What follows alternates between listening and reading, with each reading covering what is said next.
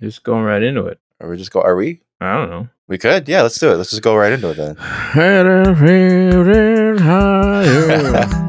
gonna fly with the DMC robots. Oh, if you combine them, they won't. Yeah. On a Sunday afternoon. Yeah, there you go. You sing that one. You sing that one now, Jan. Ready?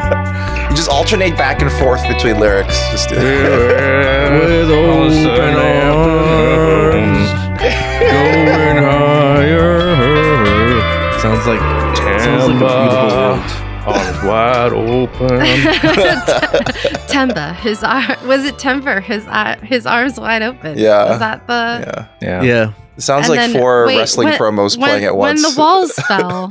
Yeah, we gotta Vince McMahon when the walls fell. We gotta fix Vince McMahon when the quads broke. We gotta make that episode no. like a banger by putting like song lyrics. Guys, I wanted to make an announcement. Sad news? I have an announcement to make. Oh, what does that do? Oh. Okay, are you ready for my announcement? If it isn't good, dude, we're gonna be so upset, dude, because you hyped it up so much. I'm gonna say right now, I'm gonna be very disappointed already. Go ahead. Do I look like I know what a JPEG is? I just want a picture of a goddamn hot dog. What's the announcement? That's the announcement. Oh, this is just a banger, dude. Yeah, bangers aren't announcements. Yeah, dude, they're just bangers. Okay. It's stuck in my head. I just had to. That was mine. So long. That's going to be great because in the YouTube version of the animation, your mouth will be singing the song. Your mouth. And then you can clip that out for your own amusement. That's my announcement. Excellent. Okay. Sorry if it was very unexciting. It was exciting for me. You were two notches away from making me disappointed. But it's a banger, so I'll allow it. Okay. I made up for it. Excellent. It has been in my head nonstop. Like whoever shared it with us. But you haven't seen any more episodes of King of the Hill since last week. I have not. That's quite the conundrum. It is. Whoa. We watched Conundrum this week, which is another everybody forgot what's going on episode. Oh yeah, this is Newbie Star Trek, by the way. Yes, this is Newbie. Well, since you said that, we might as well introduce ourselves. That was Sarah who just talked. Said why are we introducing ourselves? I don't know because Dan said we're Newbie Star Trek. So I'm Marvin. I'm Sarah. I'm a newbie. I'm Dan, who is now a newbie at this point. I'm a hot dog man. I like to party. There you go. You're a hot dog man sending his kids through college. Yeah, dude. And with arms wide open. Guys, I want to say this. I haven't said this enough. If you are easily offended, it's fine. We're okay with you not listening to this podcast. You don't have to. In fact, anybody, look, I'm not telling you not to listen to it. I'm cool with you listening to it. But I'm just saying if you're easily offended or you don't like any Bible jokes, then, general just Bible that jokes. one thing. Yeah, Bible jokes. This is not for you. Yeah, if you think like we got the Bible here, okay? It was so funny when the Red Sea parted and then fell on those Egyptian soldiers. Oh, so funny. Well, that's what you get when you don't use a Beyblade. That's true. Like you're supposed to. Yeah, dude. That's the most audacious move I've ever seen in an anime. To claim that Moses was a Beyblade user, that's strong. That is strong anime energy. Sometimes I absolutely love the irreverence Japan has for Western religion and theology. It's amazing. Next, I'll be saying Jesus was a Yu-Gi-Oh user, but him being put up on the cross was him setting up his trap card. I'm surprised he isn't already a monster card.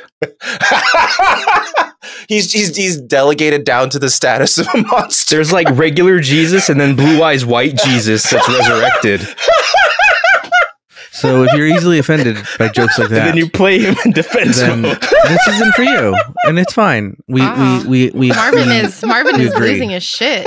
I know, dude. You bring up one Jesus joke and he loses shit. According to some people, Jesus did have blue eyes. So if you believe in the creed Jesus, then yes, you have blue eyes. Hey guys, it's fine. You don't have to listen to the whole episode to rage comment. Not that I would know because I don't read comments, but Marvin does, and I want to save him the time. Maybe Sarah sometimes. Occasionally. Just it's fine if you're angry. If you're angry, comment more. Interact with. That's true. Interact with thankfully, no one can read common. Yeah. Yeah. But other than common that, is unreadable. For the long-time listeners, hey, thank you for your service. Keep on keeping on. Becky with a G. Who else? Lenny, the homie that drew the Tapatio bottles. All you guys are cool. Oh yeah, dude. Oh yeah, Charlie. Charlie with the Tapatio. Charlie. There you go. See, you did it. Is he British? Was he British? No, but you kept asking me why are you saying Charlie with the British accent? I'm like, yeah. Well, now he got it from us. Yeah, hypocritical asshole. You can't call Ricardo out on anything that happened in the past unless you're prepared to explain what he did in the past. Yeah. It's his ultimate defense. It's why Ricardo can never be canceled because in his mind it's already gone. Yeah, can't apologize for something that didn't happen in my mind. So thank you for your service, guys. Hey, if you like that this podcast, hit that cancel button. No, guys, smash the unsubscribe button. Thank you for subscribing. Thank you for the people that are going out there and getting their internet protected by ExpressVPN. Thanks for the people that are getting their dick skin wallets. Thanks. I'm just thanking people, dude. Mm-hmm. This is my we're feeling Thanksgiving. Grateful. Yeah, I'm feeling grateful today. All right. Yeah. This is Mexican Thanksgiving, dude. It's not even Canadian Thanksgiving yet. Yeah. Almost though. Yeah. It's getting there. Guys, was it me or was this episode just a long version of the I think you should leave episode with the hot dog? He's like, who the hell would do this? We're all trying to figure out who did this. Yeah. He's what I say is once we find him, you pull out his pants and you spank his bottom. Oh my God. I regret not having seen that episode. I've seen various clips of the show. Oh man. Yeah, this is Tim Robinson just stole all this from Star Trek. Yeah. Yeah. I love when the guy shows up and he's like, I don't have any memories either. No, that first shot when he's like in the background, like, going, it's so like I was cracking up immediately. Like, who the fuck is that? So immediately hilarious. Sarah and I were like, who's that guy? It's cool that the audience is kind of in on. We're like, who's this fuck? Yeah, it's great. I kind of like that setup because the audience immediately knows, hey, that's the asshole. No, but it didn't work automatically because sometimes I was like, oh, sometimes Star Trek throws in like random extras who get their moment to sign. It might just be whatever ensign was at the helm. No. It worked immediately because he didn't look like a random extra. He looked like the hot dog guy from the sketch, dude. Because he was like overacting. He was like, how do these guys usually react as a group of officers? He's like, what the devil?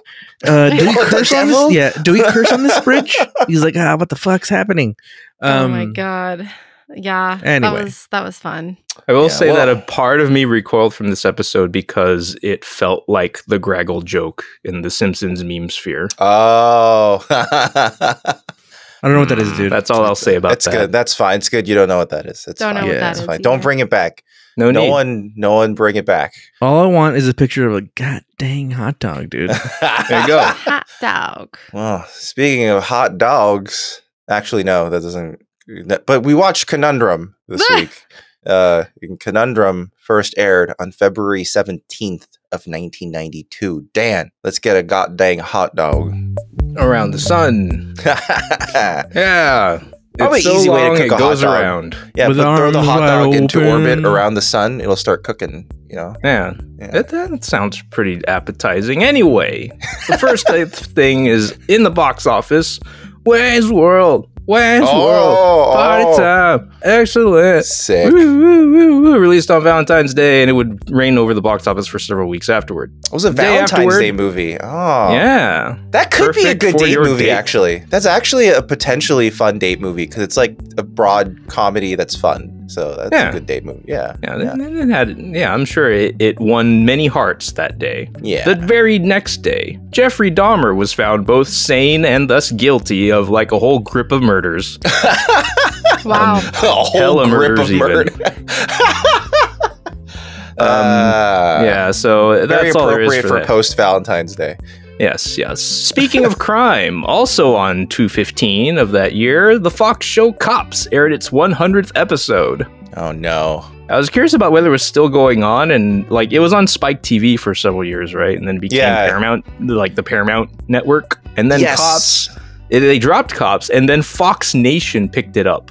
And Fox Nation is a subscription video on demand service designed to be a companion to Fox News Channel. So right now, their original programming involves things like Tucker Carlson in the day instead of the night, and Duck Dynasty stuff. Yes. Cops, which is on hiatus due to strikes, but will resume airing in October. So Cops came back.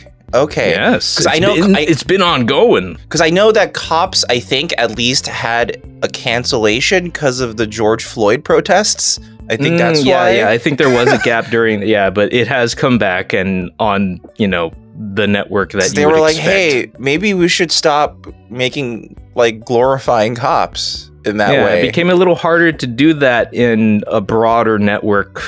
You know what's the most shocking thing I've seen on Cops? It was an episode where they shot a guy in the stomach and then everyone just kind of stood around while the guy was holding this hole in his stomach, which wasn't bleeding that much, surprisingly, but you could see a distinct bullet hole in his tummy and he was just kind of covering it every once in a while. And the cops were like, what do we do?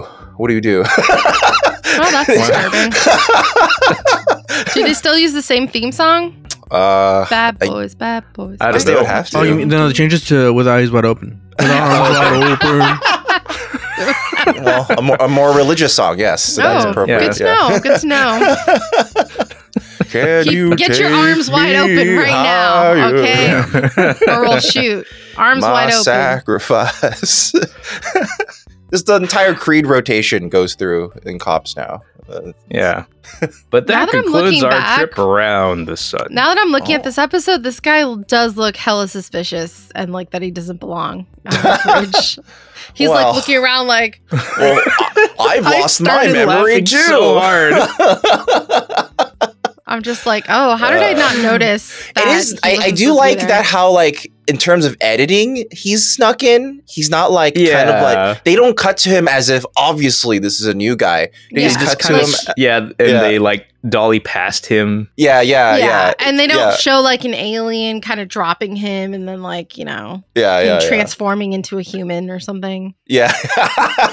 Yeah, they don't have a scene where someone's like transports Strand to the bridge. Yeah. And then it's a little more subtle. And I guess to someone who had maybe not seen that much TNG, it would just seem like this is just another random person who was on the bridge. It fooled me for a little bit until I was like, wait a minute. All right. We're getting ahead of ourselves. Yeah. All right. Don't get ahead, dude. Well, I guess instead of getting ahead, we should get a VPN because a VPN is good for making sure that you're safe on the internet if maybe you're looking for a head. I don't know. That could be. What are you talking about, Marvin? Are you talking about the sexual act? Maybe like literally you're trying to find a head on eBay and you're like, but I don't want them to know. I don't want the FBI to put me on a list for looking up weird stuff. I have legitimately looked up suspicious things on the internet for like research for writing screenplays that I don't think. I don't know, dude. It sounds suspicious, dude. Exactly. It does sound suspicious. No, it sounds like something a killer would say to cover his tracks. Yeah. But no I'm a screenwriter. I'm a screenwriter. But no one will ever know because I used a VPN to cover my tracks, and specifically ExpressVPN. Because not only is ExpressVPN super fast, like the name suggests, it's also super secure. And actually, I forgot to mention, I've been testing how fast ExpressVPN actually is because we finally got fiber internet at our house. So I was like, okay, how fast is it with fiber? And I have we got 1 gig fiber, and it almost reaches 1 gig. And that's amazing for a VPN speed. That's like way above and board almost anything you would ever need with VPN. So that's pretty great. But also it's super secure because of the turkey, like we've all said before. And it's very convenient. It's available in every app you can think of pretty much. It has 3,000 plus servers in 160 locations spanning 94 countries, which means no matter where you are, you'll have a closer somewhere nearby. And it actually works super well with streaming services like Netflix and Hulu and Disney Plus because they keep rotating their IP addresses, so the blacklists can't keep up. They can't keep them out. You know what? I'm going to get a little serious for a second, dude. All right. To be honest, dude, real talk, dude. If you unfortunately live in a shitty state like Florida or one of those like that's true. one of those states that like they're burning books like fucking Nazis. Or you gotta enter your driver's license in to watch porn. Yeah. Dude, here's the thing, dude. I support your goddamn right to fucking bear arms, dude. But you have to support my right to watch porn anywhere I want, dude. In any state, dude. Absolutely. Any state, dude. Absolutely. 100%. We support each other, dude, because we're American, dude. You have your gun. You masturbate with your gun, and I'll masturbate with regular old-timey style. And if you live in a state that's like that, dude, it's going to get worse, dude. It's going to get worse, dude. If this... We're going to have to go back to magazines. Yeah, if the suck-ass fucking becomes president, like God, it's going to be bad. So get your VPNs now. Get your VPNs now, and no one will know what you search. No one will know that you search, that you like feet, you like cranking at the feet. No one cares, dude. No one cares what you like as long as it's consensual. No one cares. No one should. No, it should be nobody's business. You can look up your Star Trek porn in peace. Yes, dude. We all know. I don't know if there's a Picard. Yeah, if you're like broccoli, you know, there's a lot of broccoli robs out there. There's broccoli robs out there looking up. What's her name? Deanna Troy's feet. Oh, and there's a lot of To be fair, you could just look at an episode to find a ton of that.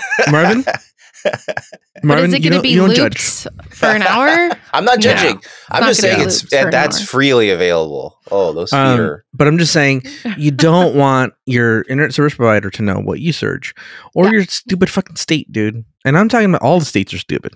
Yep. Not just Florida. California, New York. New York just started getting trash cans. They used to just throw their fucking trash bags out on the fucking street like fucking. Yeah. Oh, they're actually getting trash cans? That's crazy. Yeah, wow. Dude. They finally modernized. It only took them 250 years. Yeah. You should just throw the bag out there. I love how people are like, New York is the best, dude. No, you guys don't even have trash cans, you fucking dirty fucks. Fucking Wait, New York. They're taking the rats' jobs? Yeah.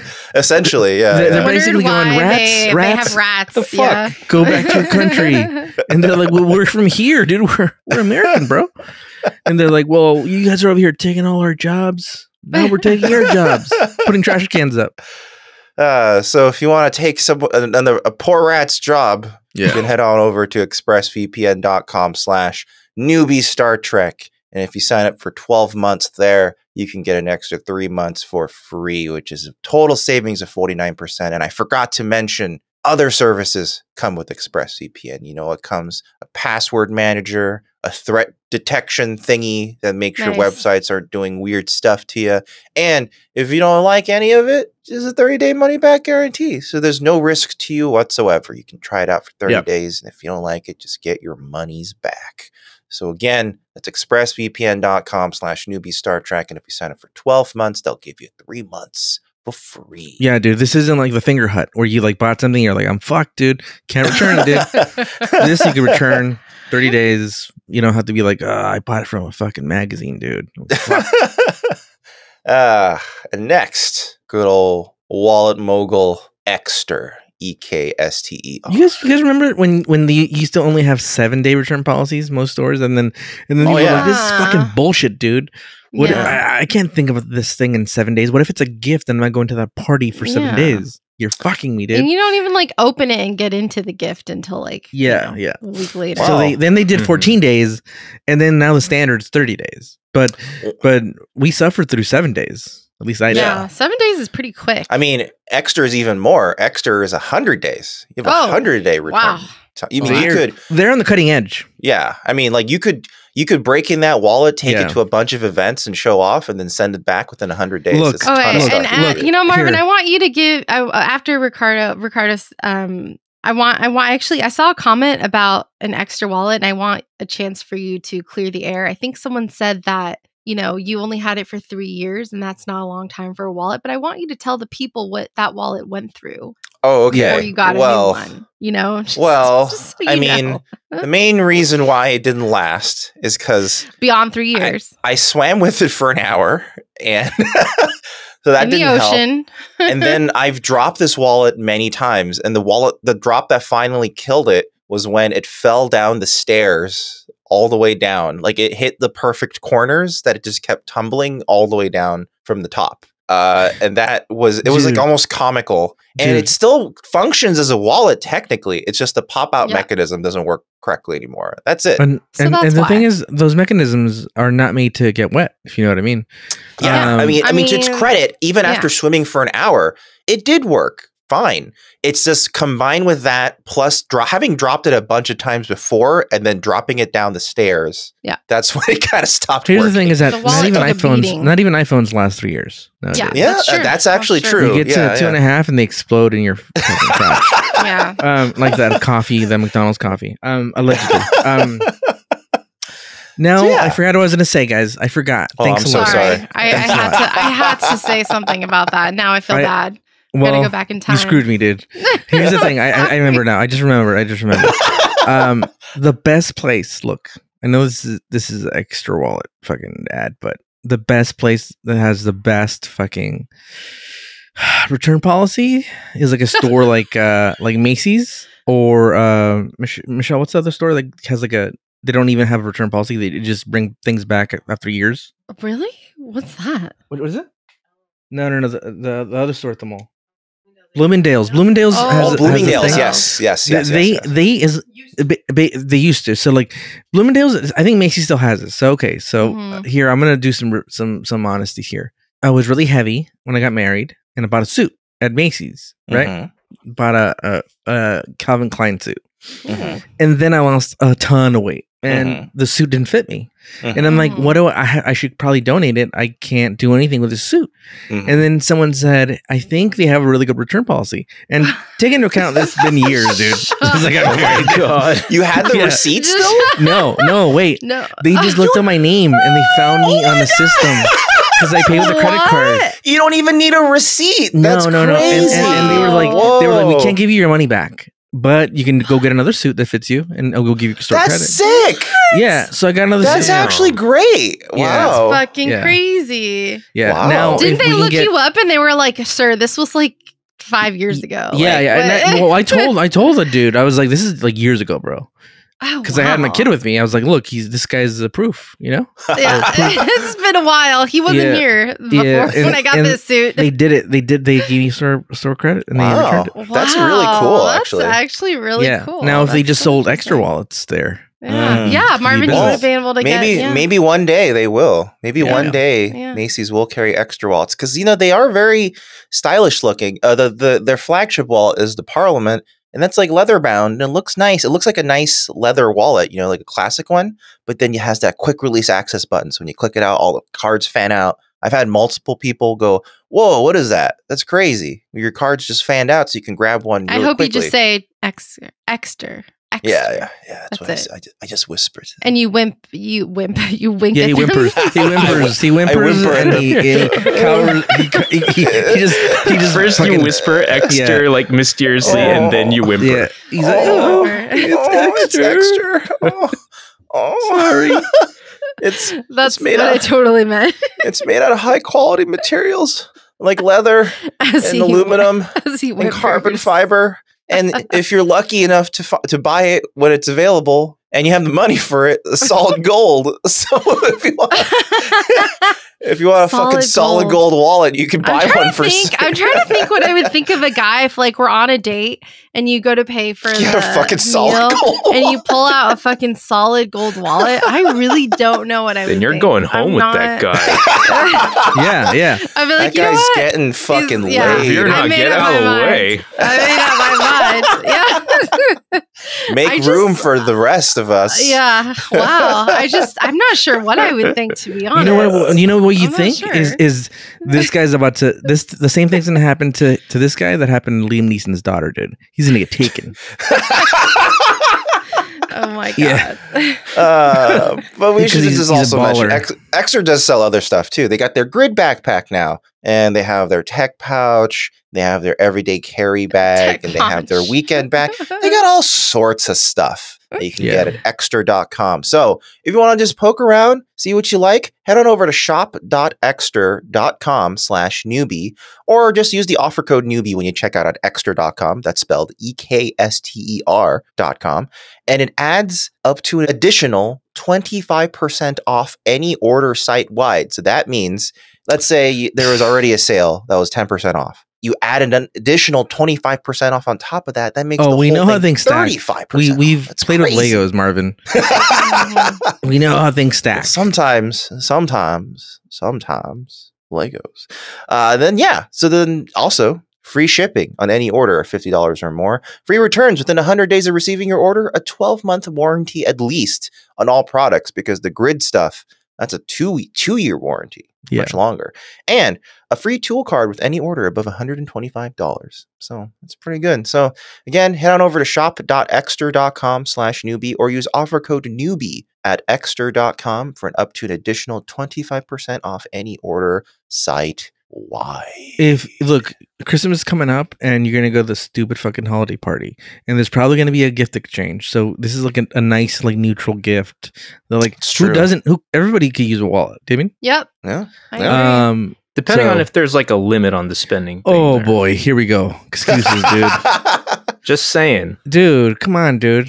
Well, if you want to get a small thing, like they have like keychains too, and they also have a wallet that goes in the back of the iPhone. That's true. Yeah, they have the MagSafe wallet too. Yeah, so that could also go. If you have an Android and you just like shitty phones, then I don't know what to say, dude. Then sorry. There's no wallets for that phone. It's true. We don't carry magnets. It's not for you. Yeah, dude. You guys don't like magnets. You guys are just carrying magnets. Oh. Yeah, we become Hank Hill around magnets. Yeah. All you guys want to do is print out pictures of hot dogs. Denise Crosby, help us with this hot dog. Ricardo, could you please tell us what happened in this episode? She really likes to enunciate, dude. She's a professional She wanted to make sure. Also, it's the same clip every time, so it's never going to change. Did she give you one, like, did she give you a couple takes? Or no, it was just one shot? She gave you just one? That's because she enunciated. She's like, I'm going to enunciate, and this is one taker. She's like, I'm a professional. I only need one take. And bam. Yeah. That was her nickname. That's so crazy. Wait, this was off of what, Cameo? Off of like Cameo or something? Don't think about it. Here's the thing. Where was this from? Like Cameo or something? No. He found her in the streets and he harassed her and he held her at gunpoint. I followed her home. I was like, you must say this. Yeah, like Broccoli Rob. Okay, so this is what happens in this episode. If I work for headquarters, or what's it called? The Union? What's the Union called? Starfleet. Enterprise? No, Starfleet. That's the ship. Starfleet. Space Fleet. If I work for Starfleet. Space Force. And they tell me, I'm like, well, tell me what happened. And they're like, okay, so like there was like a little thing, and like they were checking out this like noise, this beeping, and they went over there. And then the ship showed up. Checking out this beeping. Yeah, and then instead of putting the shields up, the captain willy-nilly just goes, "Well, let's not do that. Let's go down this again. Time." Yeah, just like with the ravioli episode where Picard was like, "Let's not put up shields." I swear, dude, I would court-martial fucking Jean-Luc Picard, dude, and be like, "You're never allowed to fucking captain another fucking ship." And the crazy part is, once Worf was like, "Well, they're charging up their guns. What should we do?" And Picard has this look on his face where he's like, I guess we'll put up shields. And it's like, oh my God. Yeah, he holds up his hands like, fine, you got me. It's time for shields finally. Yeah. It's like, God damn it. It's like fool me once, strike two. Fool me three, if by sea. And they fooled this guy a bunch of times, dude. A bunch of times. And I hate it, dude. I hate it. I hate that this type of shit keeps happening. And if this is a flagship, look, again, I'll say this for the people who have seen this show and are in love with this show. I get it. I also enjoy the show, but I'm just putting this in like a world.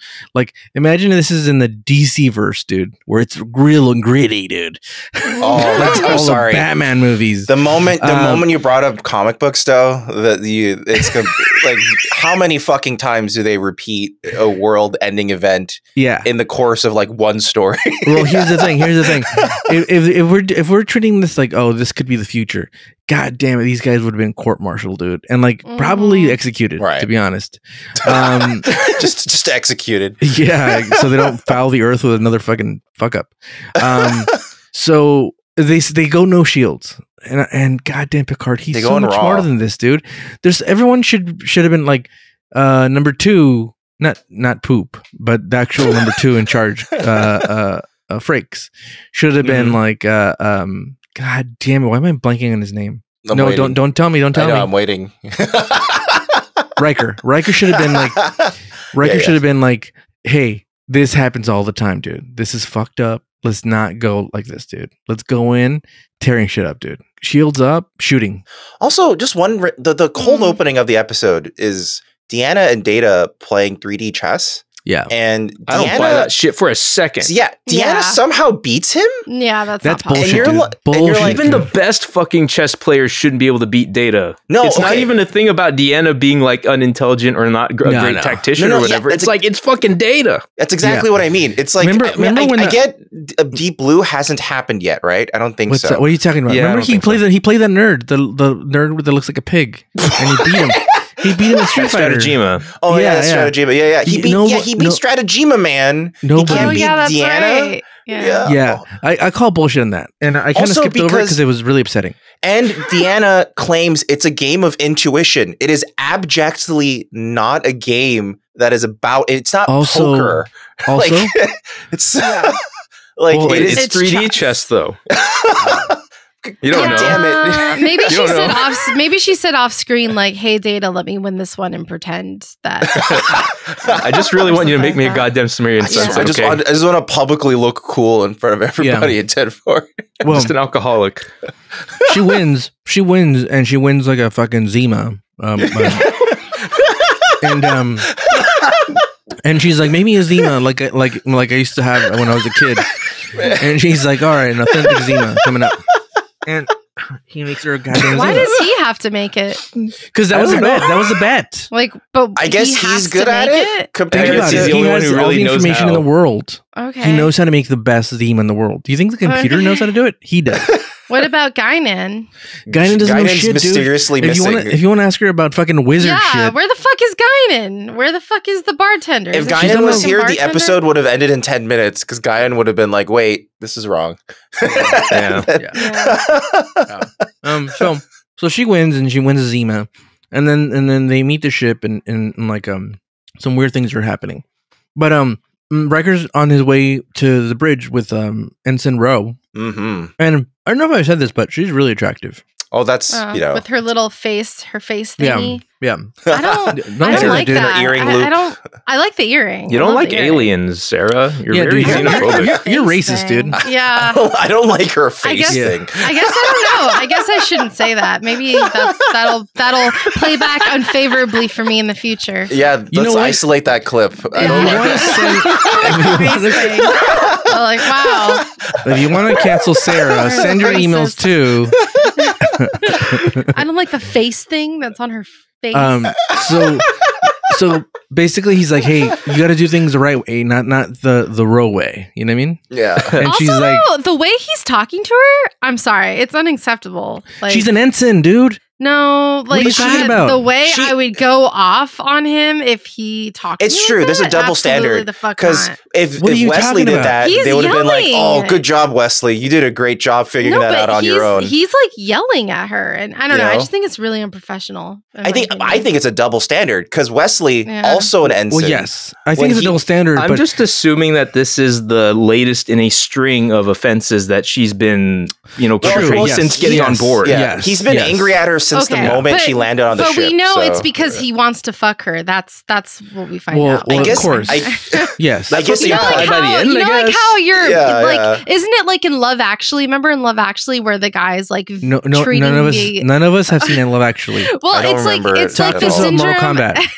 It's like the syndrome where like you basically treat the person you want to fuck like shit. You know, like you yell at them, you berate them, and you can't. Is that why Liu Kang kills Shang Tsung? Well, that's like the classic schoolyard bullying explanation that's been given. It's like Love. It happens in Love Actually. It's like Scorpion treats Sub-Zero. Yeah, it's why Scorpion shoots the little kunai to draw people closer to him. Mm-hmm. That's why. It's why Calvin throws water balloons at Susie. Yeah. And he's always pissing on things.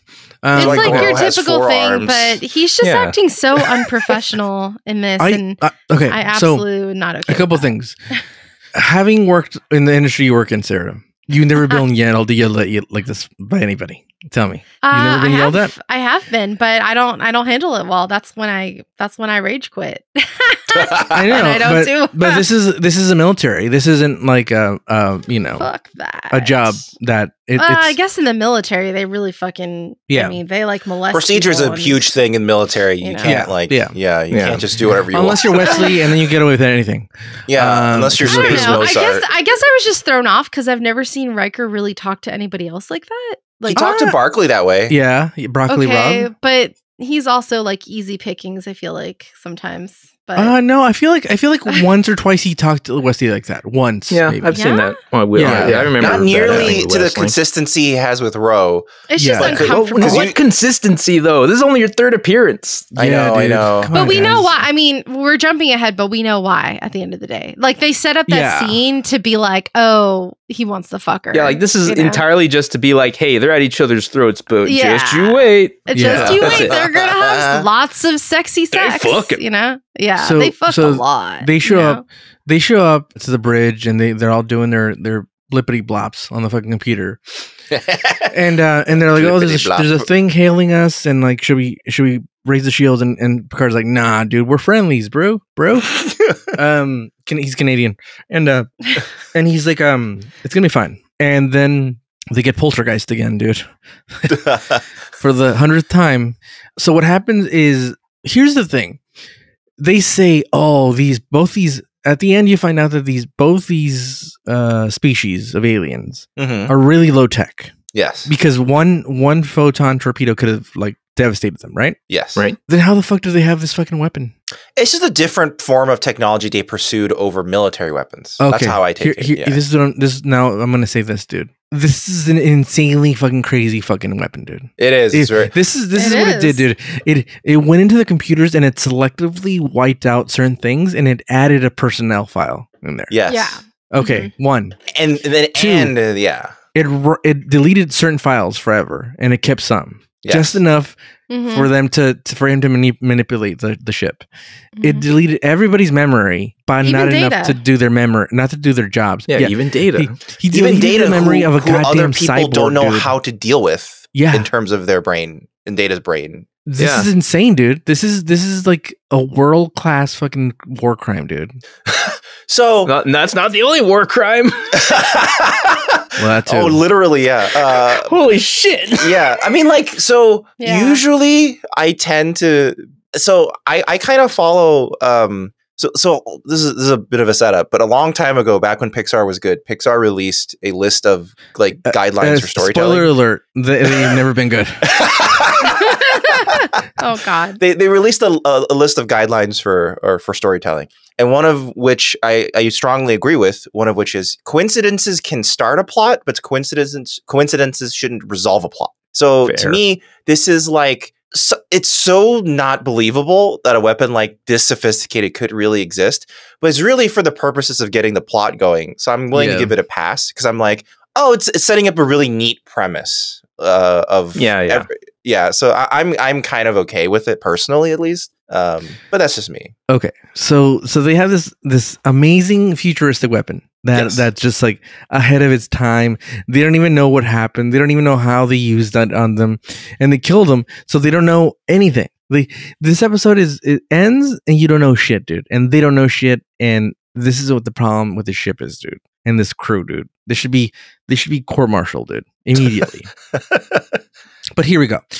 They get zapped, and immediately all their memories start going, and then Data starts fucking skipping like an old fucking CD player from the early 90s. That's an interesting effect for Data. Where I thought, because I don't remember this episode very well, so I thought for a second was like, is that like a lore protocol get activated in Data at that point? Because he seems to talk different, but I guess it was just like a weird record skipping moment or something. Yeah, and then no one knows what's up. Everyone. So, but it doesn't affect how they do their jobs. They know how to do their jobs. They just don't know who they are, what really what they did.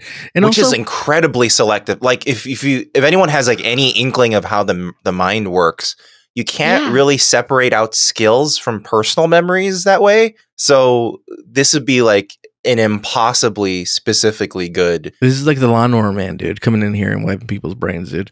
I will say I do love talking about from a cinematography standpoint. I love the handheld switch. Yeah, the that was handheld cool. camera switch. Oh yeah, when it gets to everyone's memory being lost, it's like all of a sudden we rarely get these like handheld shaky shots. Everything's floating. It's everything's it's very clearly like, I don't know. I loved. It's very clearly handheld and very different from standard Star Trek shooting style. So I really did like that effect. I felt it worked really well. Yeah, it's good and disorienting. Yeah, it's very disorienting because you don't see it in the show a lot, and it's fun. Yeah, they did a really good blocking and camera, especially when they first introduced the McDuff.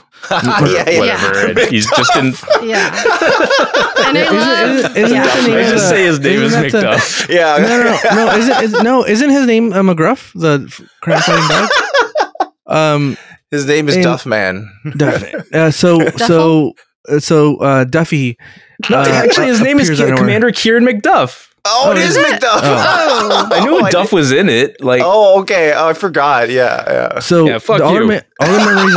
His name's hilarious on purpose. All their names, all their memories are erased, and they're like, "Oh, what the fuck happened?" And then this one dude shows up out of nowhere. And he's like, "Yeah, what happened? all our memories are erased." He's like, "Oh, that's it is great. He just shows up, and then nobody knows. It's funny because like they should know their ranks because it's in their goddamn collars, but like Picard's like not in charge. You know what I mean? Like, it's like that's a minor plot hole where they should be discerning, because if they have their skills retained, they should understand that the red shirts with the pin. Well, they do, because actually Riker or somebody says to Picard, "Well, you must be in charge. You have a lot of like pins." I think he said he's in charge because of his attitude. I think they were no, he literally points to his. Oh, he did. Okay, he points to the collars. Okay, and he says, "Well, you have all those, so you must be like in a high ranking position." And that's when you get the great Worf moment where he's like, "Well, I have a sash." Yeah, so. he's like, "Oh God, yeah." This universe. Worf's like, "I have all of this. I must be the leader of this ship." Yeah, and he starts really barking orders, dude. He's like, "Oh man. This and do that." Worf, it's in really this fun episode, if I had to give an award to best actor, best character in this episode, it's Worf. He's by far the funniest in the episode for sure. And he starts barking orders, and then when he realizes he's not the captain, he's like, "Oh, I apologize. How I'm treating people."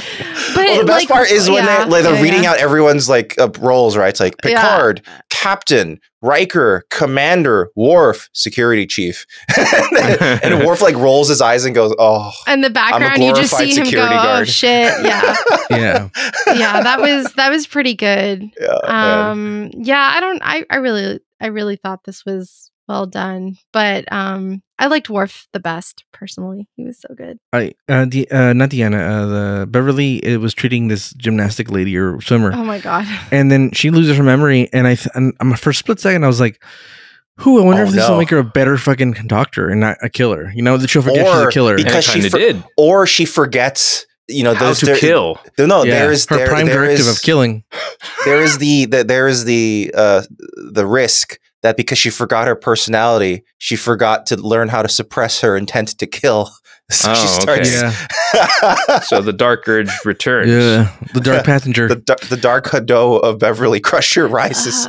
So when we were watching this episode, Marvin kind of said that this episode we were both talking, And we felt that this episode is a good example of what would happen if everyone's just kind of personalities took over and settled into the roles that they like personally felt they were settled into or wanted, because it's like everyone kind of started even and we weren't sure, and it's like you kind of see where people fall, I guess, naturally. Yeah, because they get rid of memories, but personalities are intact. So like Worf is like all of a sudden stepping up to be a leader, and then you see like Picard, he kind of is a leader, but then he's also like sitting at the engineering. He's willing to acquiesce a lot. Picard's very like willing to be more than anything. He's a diplomat. Yeah, he's very diplomatic. And that shows. But then you see Riker's assertive. He's the one who's like, okay, I'm going to go out and start doing stuff. And he's also having sex like 90% of the time. Right? So you see like his prime directive of his brain is to just bone. He's just like, you know what? I don't care what's going on. I'm going to have sex 90% of the time. And Geordi instantly goes to a computer and is like, oh, computer. Yeah, but it was super interesting to see, like, you cut to the shot and then, you see Worf sitting in the captain's chair being like, this is nice, Yeah. Oh, man, Worf in the captain's chair looks really weird and funny. And There's something about Data's a natural-born bartender. Yeah, Data's a natural-born bartender. Serving lots of people. Data's core personality is that he just wants to work at a bar.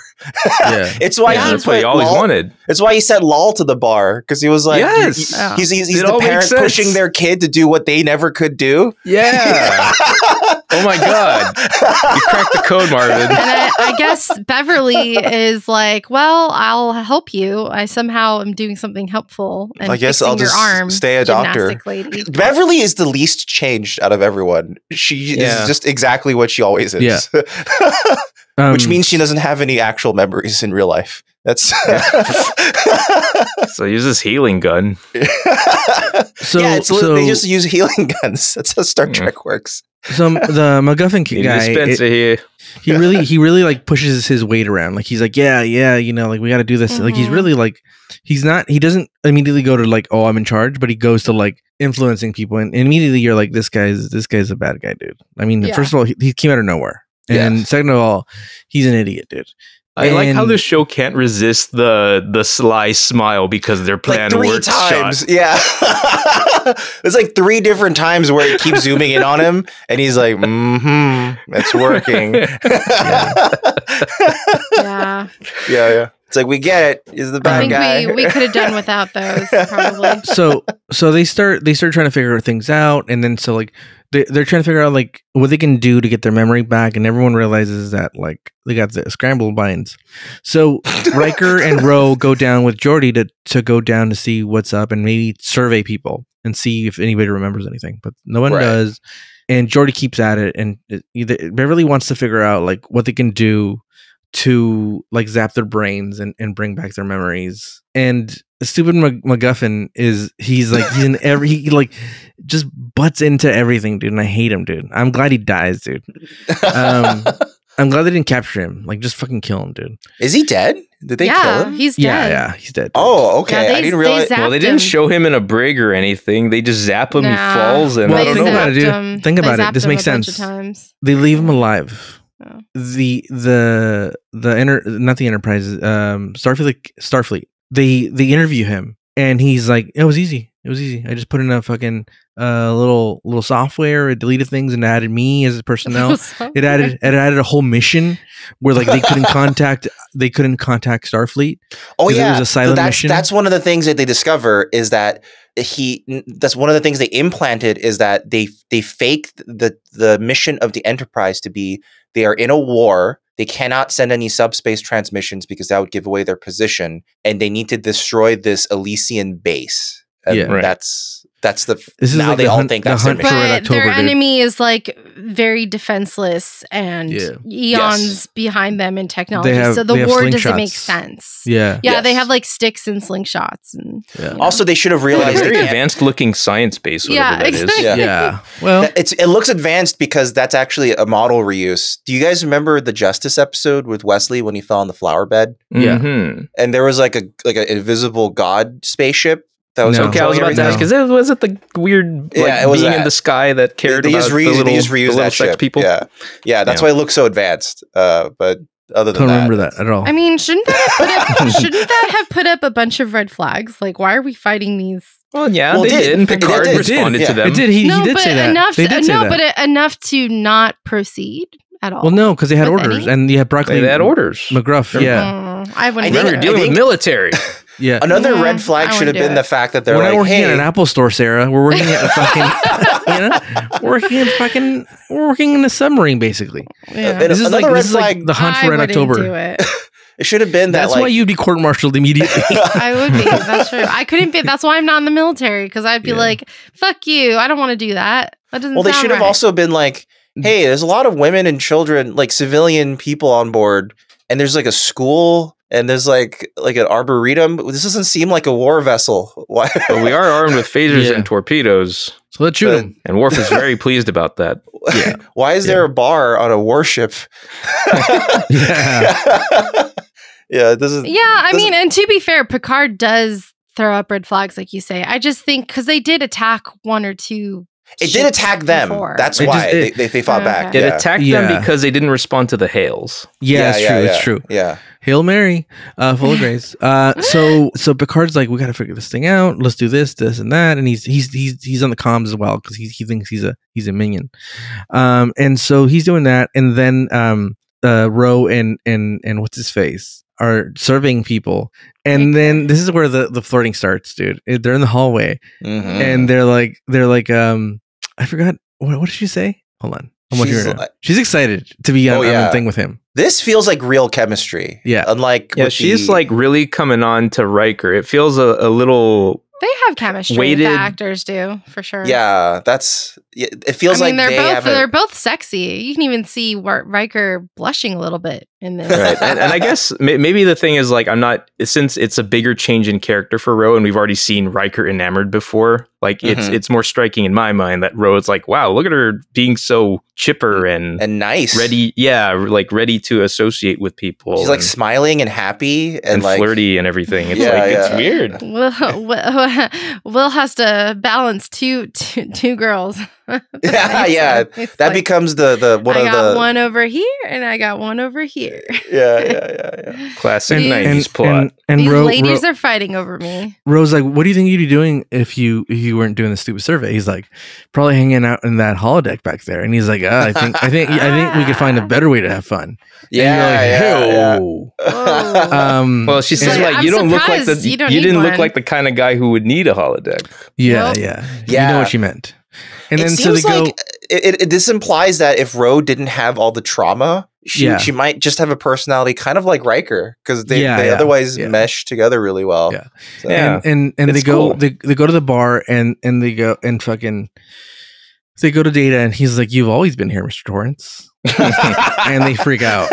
I love that he like is crouching below the bar until someone needs him. Then he like lifts up. Yeah, that's kind of why he really like. I had that Shining vibe too, a little bit when he popped up. And I forgot to mention this.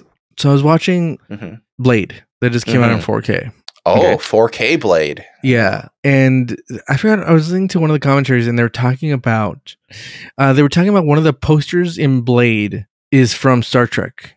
TNG, like one of from the first season. What? Oh, so there's a poster about a boxing match in Blade, and it's the same poster that's in the one of the first season's episodes of Star Trek. Okay, which means that Blade and Star Trek are in the same universe. Yes, eventually confirmed. Yeah, right. It's also why Wesley Snipes could be a captain. Like Blade Blade is immortal. He could live on. In fact, Wesley Crusher is named after Wesley Snipes. The great Wesley Snipes. Because Blade is also known as Wesley Snipes in the universe of Blade. Oh my god! It's also why Wesley got in trouble for not paying taxes. Yeah. I don't have to pay taxes. I'm a fictional character. Yeah, I don't have to pay taxes. I'm a vampire. I'm an ensign. And so Data's like, hey, I don't have a database. They got wiped. That's how sophisticated these guys are. they go to Deanna, and she's like, I don't know anything, and we're like, clearly you don't know shit, dude. And she's like, but something makes me think that I have superpowers, and like I know things, I can feel things, and I'm like, no, your superpowers never work, dude. Just shut up, dude. And guess what? They never work. They never help them do anything on this fucking mission. It's so close to mattering in this episode, but it doesn't. Right? Yeah. All she does is like it amounts to someone just like, I'm like a total empath. So yeah. She's like, look, all I could say is that Mercury's in retrograde, and that's probably why we don't remember. So, and then she says, I think we're like really good friends. She tells like that. And it's like, well, you can say that about anybody. What are you talking about? I feel like your face is friendly, and I don't know. Yeah, I don't like familiar. I don't like. Look, I hate to talk shit about Deanna because it just it's her fault, dude. It's her fault. She doesn't. It's her fault. She's fucking useless, dude. And like, why does she have this job still, dude? She constantly fails, dude. She constantly fails at her job, and she's constantly bad at her job. Yeah. And I'll tell you what, dude. To the level that no one else is, though. Like, you think it's everyone else on the crew. Well, okay, hold on. I know. Beverly's a killer. Yeah, unless her job is killing, then yeah, she's good at her job. But here's the thing: is that like she's one step away from going like, oh, just let me rub these crystals and an egg over you, and we'll get this fixed. Like an egg. Yeah. It has, just put this egg up your vagina, and it'll be okay.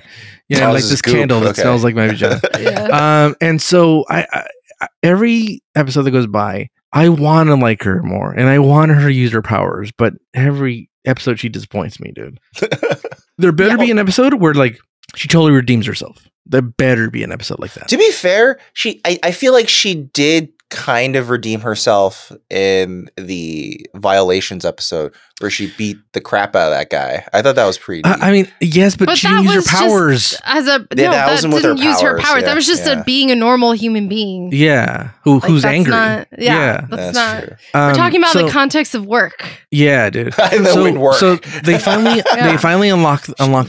You just want her to become a better employee again. And I did. Geordi unlocks the files, and he's like, "Okay, Picard's captain, got it, awesome." And he's like, "All right, we have second in command, Officer McGruff." And he's like, and McGruff's like, "Yeah, dude, second in command. I always knew it." And he's like, "Why didn't he just make himself the captain if he couldn't? Change these files because he could add a file. He just can't alter them." Like, no, this makes sense, dude. Because he that way he has them to blame. If he was in charge, then I think he would be the alien who did it. I think he wanted the Enterprise to be blamed for all of it. Oh, okay. To take got it. Yeah. Okay. So and then they realize who everybody is, and it's like, okay, you're this, Data's this, and so everyone starts. They go to the meeting room again. They could have done it in the bridge, but they're like, let's go have a meeting. I hate this dude. I hate this dude. Yeah. Like, it's just because we have a conference room doesn't mean we have to book it every time, dude. We can just do it. There's no one here. Let's just meet at Steve's office, and he has a big office. Well, to be fair, they need a big enough table for pizza. Yeah, that's true. One, they're not meetings; they're pizza parties. And two, Geordi had a whole presentation. He had a whole PowerPoint he needed to show on a screen. He could have shown it in any screen, dude.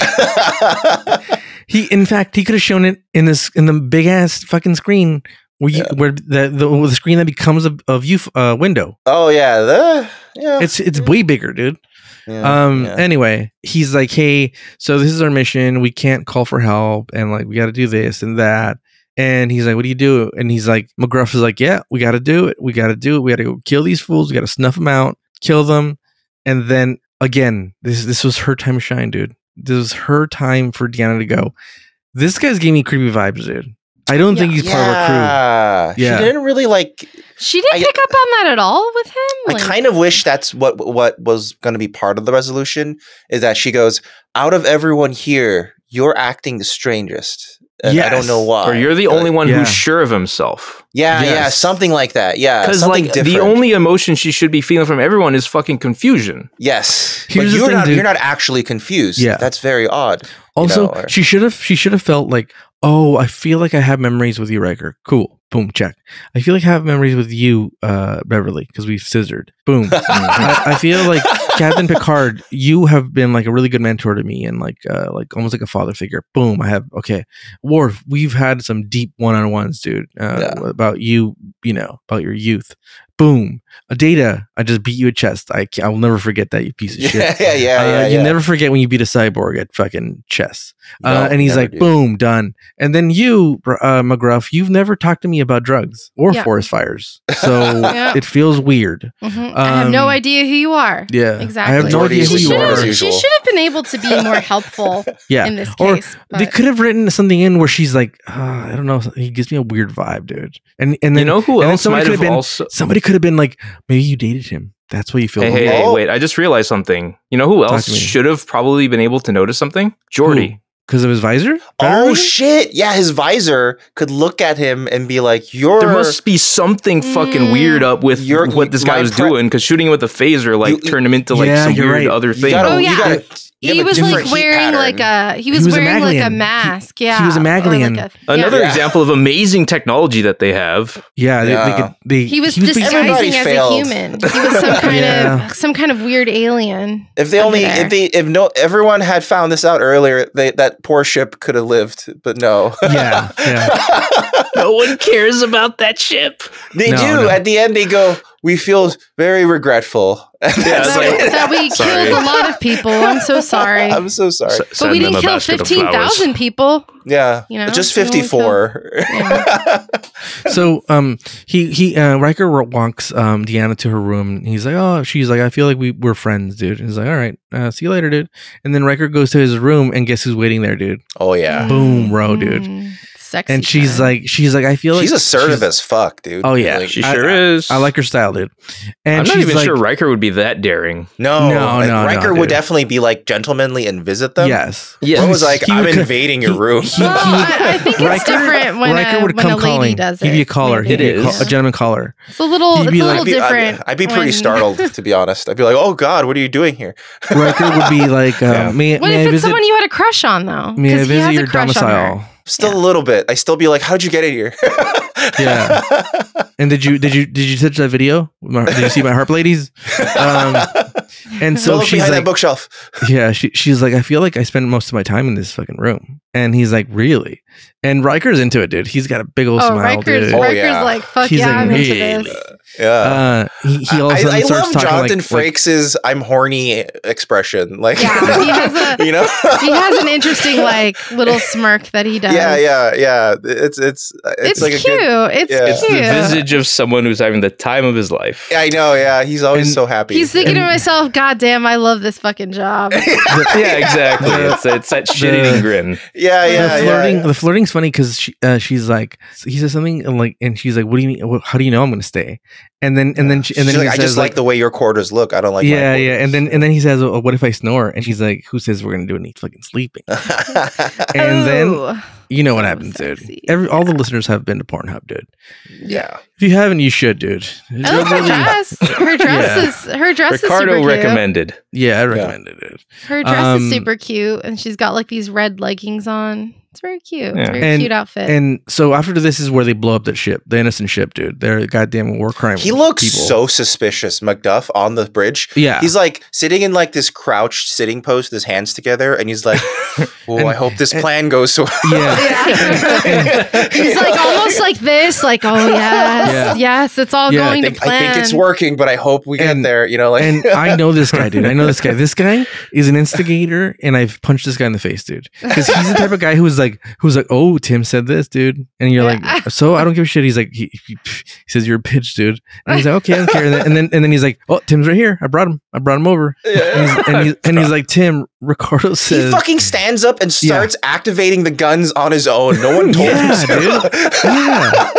Yeah, and he's like yelling, like, and he's Captain, the captain's unwell. Yeah, he's like, no, this is before that. This is the first time. He's like, Captain, that's our mission. We got to do that, dude. Yeah, you know them, dude. They're pieces of shit, dude. We got to destroy them. And so they fucking blow them up, dude. They blow them up, and they won't. If they had just been like, they're hailing us, let's fucking take this FaceTime call. everything would have been solved. There'd have been like, dude, McGruff, he's no fucking crime fighting dog, dude. He's a bitch ass fucking lizard, dude. His real last name lizard. sounds like his last name sounds a lot like lizard. And they call him the Lizard Man. He's a space lizard of some kind. So then they start doing more research, and fucking Data's fucking, he's using his fingies, dude. He's a real finger banger, dude. He's punching all these numbers into the computer, dude. Mm-hmm. And Geordi's is fucking impressed. He's like, look at those fingers go, dude. And then it's like it almost has like this look of like, I wish he's using those fingers on me. Yeah, like not in a sexual way. Like, oh, like what? Imagine a massage. That fast, oh, that'd be great. Yeah. Oh, Data would be an amazing masseuse. Oh my god. Yeah, he would be great. And then Deanna goes to Riker's quarters, and he's like, "Oh, I feel a thing, dude. Like, I don't know what it is, dude. Maybe you killed me in another life. I don't know, dude. My crystals are not working, and their best ability." And he's like, "What are you feeling, baby?" And she's like, "I don't know, dude." And then they're about to kiss, dude. Well, she opens she finds the book. Yeah. There's like a book that was a gift from her to him, and she's like, "Oh, I guess I like you." And it says like, "Oh, to William with love" or something like that. Yeah, best wishes. It's a little romantic. And so they're like, "Oh." And there's also a callback to the Horgon from Risa. Yeah, he's like, yes, Risa. Oh man, the part where he's like, "Well, I guess I can play the trombone. I come from a place called Alaska, and I like to take vacations at this planet called Risa," as he's holding the Horgon. Yeah, and he plays a little tune. He's like,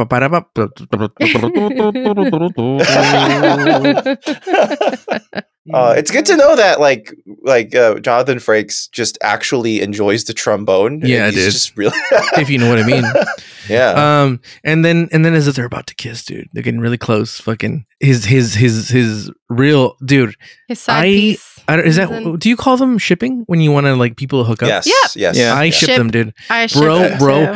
Fuck Deanna, dude. I'm all about we Ro. have a potential for a triangle here. No triangle. Just Ro and Riker. She just get that Deanna out of the way. Yeah. Get Ro in there. Fire her. I mean, they do seem to like, fit each other very well. Dude. Get Teabag back here. Get Teabag, and they seem like Ro and Riker seem like they have really exciting sex. I think. Oh yeah. Or Broccoli Rob. Yeah. Deanna could go hook up with Broccoli Rob. It's like they have that sex where it's like, I hate you, but like also want to rip your clothes off type, like that's the vibe I get. I feel like that'll happen afterward. Yeah. I feel like it will because it didn't start there because I don't think they necessarily hated each other post amnesia, but no, post amnesia. I mean, they had like a rocky. That was the basis of their relationship before this memory loss. Was like they were kind of like salty, weird with each other. They were weird.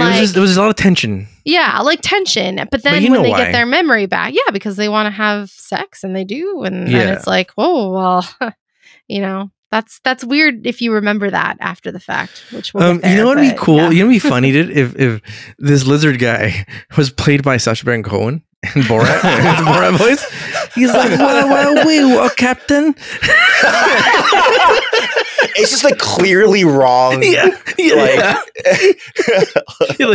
he totally like just hit the wrong kind of thing. Like he's like I hit the wrong kind of like vibe, dude. Like he watched the wrong movie to prepare to speak like a human. And he watched like a Neil Breen movie, or he watched fucking The Room. And he goes, "I don't know, Captain. I don't think we should be here." Yeah. He shows up in a Galaxy Quest uniform. Yeah. Oh man. And so Beverly's like, I figured it out. I figured out how to do this, but it's dangerous. And fucking the alien's like, I volunteer as tribute. And then I volunteer right away. Yeah. Suspicious. Very suspicious. You know what's crazy? The laser that's over his head, kind of the little panel on it. It looks like an iPhone, kind of. Yeah. So they have like iPhones on the tables during their meeting too. They have like little iPhones. It's interesting. Yeah. But he's going through this medical experiment thing. Why are none of these devices able to pick up like, hey, this is a lizard guy? Like, I don't know, right? Guy? They are scanning not him. A human. Like, this technology that they have has created an entire reality that like conceals them. But then when he's hit with a phaser, he flashes into his real being. Is it because like the hacking is so sophisticated, they even hacked the medical equipment? Maybe. Yeah, we can only assume that. Yeah, that's crazy. That's how smart these guys are. These lizard people, dude. Kind of like our people in Congress. Don't give them that much credit. Fucking turtles, dude. Also, why would she only try it on? Why would she only try it on one person and then be like, I guess it doesn't work? I'm like, that's not very dangerous. Scientific. It's too well, because 2 people would be too much. Beverly loves to kill. So then they tried on him and he's like, oh, it didn't work, but it hurts like hell, dude. My butthole hurts for some reason. And they're like, well, I mean, why?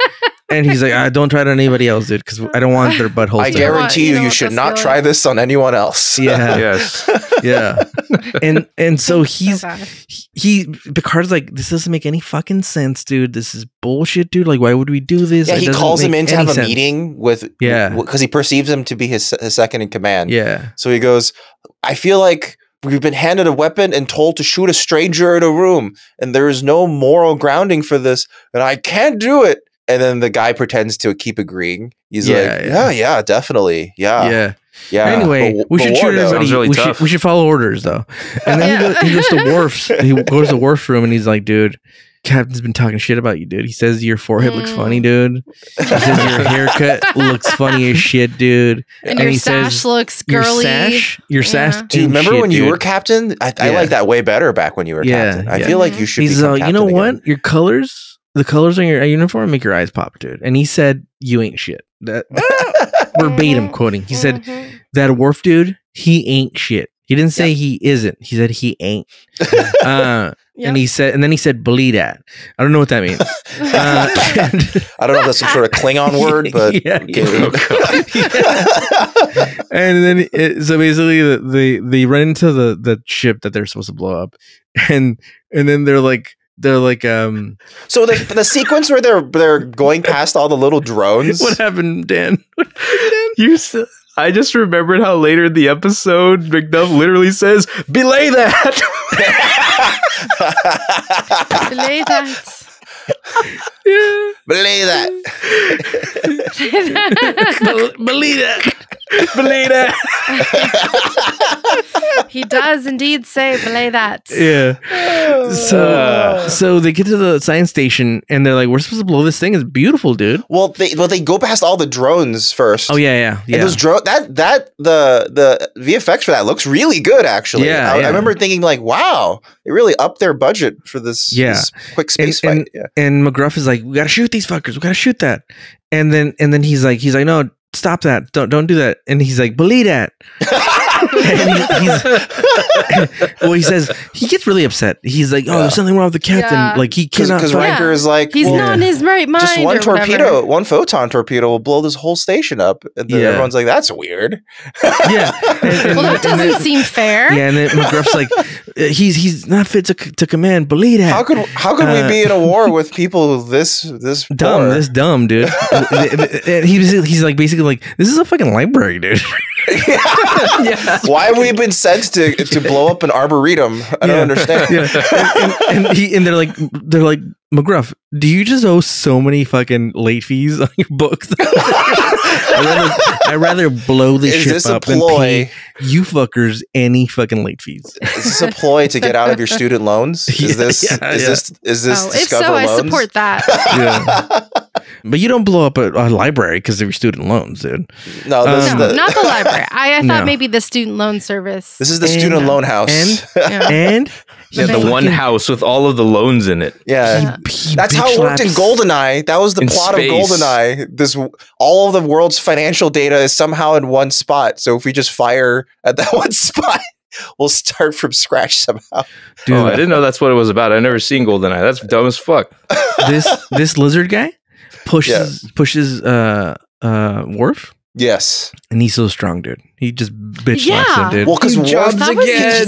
He's trying to get Worf to like do it, and Worf is like, yeah, no. But how does he have that strength to push Worf like that? He's got lizard. He's a lizard monster. He pushes him like he's a rag doll. Like he's a lizard monster. That's why. Yeah. Every time Worf is punked, it's to demonstrate that the attacking thing is very strong. Yeah. That's all it's for. Yeah. And then fucking Riker shoots him, and he's like, must continue. And then fucking Worf shoots him, and they both shoot him, and boom, they fucking execute him, dude.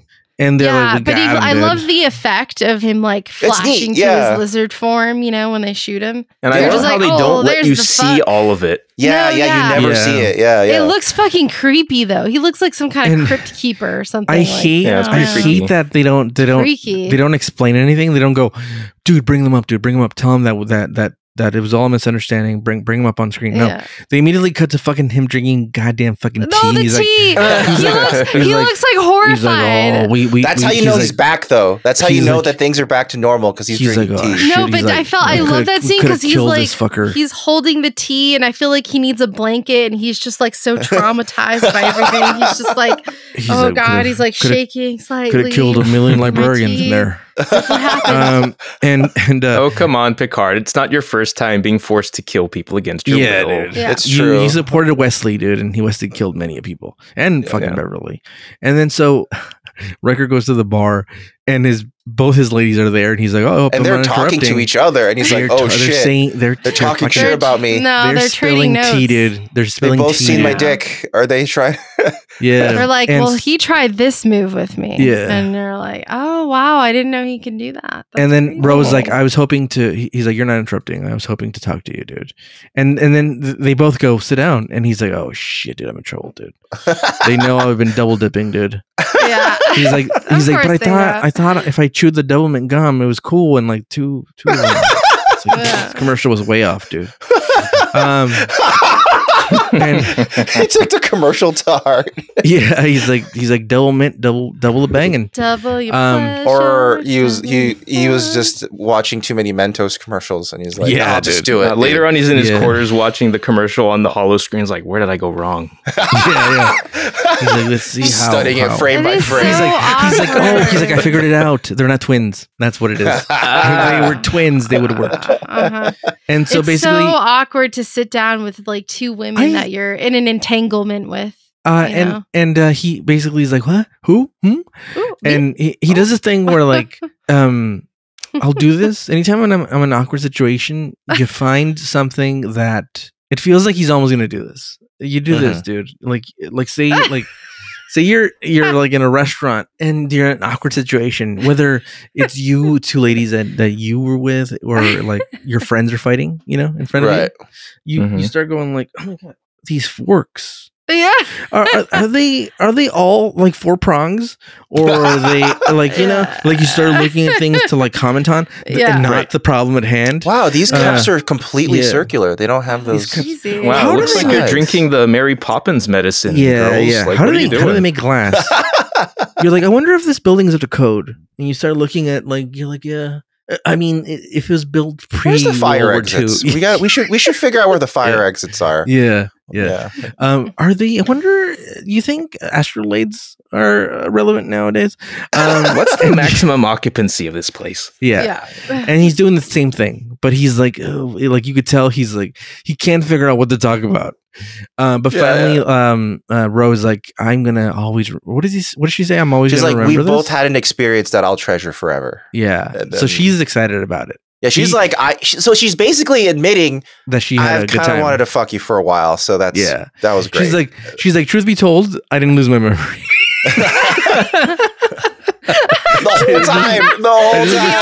To be honest, if we're all going to be honest here. It didn't affect Bajorans. It's fine. That would have been a sick twist, almost. Yo, they could have done it. They could have done it.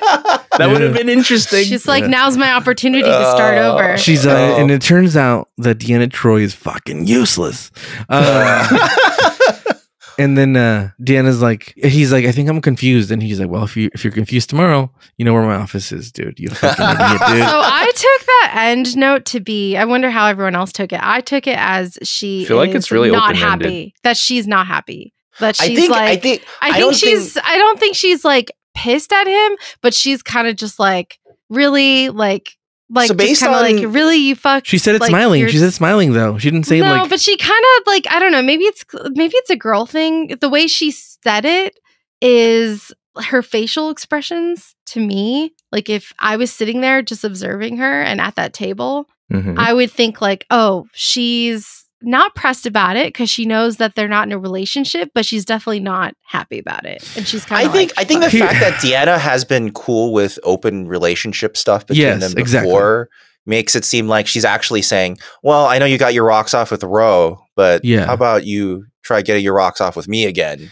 Yes, that's how I took it. Because I think it's almost like Ro is telling her, I tried this on him and he really liked it. Maybe you could try that. I don't know. Yeah. Here's the thing. How many times has Deanna had like a suitor, like, oh, her mom brings somebody who she's supposed to marry, or like just a couple episodes ago, she like fucked that weird Nazi guy. So that guy, right? I forget. That was that guy. Yeah. Out of context, it sounds like she just fucked like Hitler. Yeah. Yeah. So here's the thing. This is an open relationship, and she wasn't mad. She wasn't mad, or she wasn't. It was a hey, cool that you had fun. Here's you know where I'm at. Whatever you choose. And she just left. I don't think she's mad. I don't think anything. They agreed to be in an open relationship. So unless she changes the rules, she's got to express that. She can't be fucking like, oh no, I'm mad. You should know why I'm mad. No, express your goddamn feelings or shut the fuck up.